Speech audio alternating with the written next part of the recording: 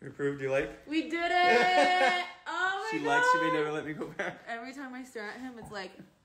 Blake Horstmann is looking like a Roby on the Men Tell All 2.0, you guys, and I wonder if he'll be making any more bets with Giannina. She posted on her Instagram story showing off Blake's new do, and it is all thanks to him losing a bet with her.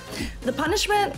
Well, you guessed it. Going platinum blonde. And apparently Blake is a man of his word since he committed to the look. It's also giving me a little bit of like Ken vibes as well. What do you guys think of Blake's look? Let us know in the comment section. But of course, before you do that, make sure you hit the plus button so you never miss any of our Bachelor Nation updates.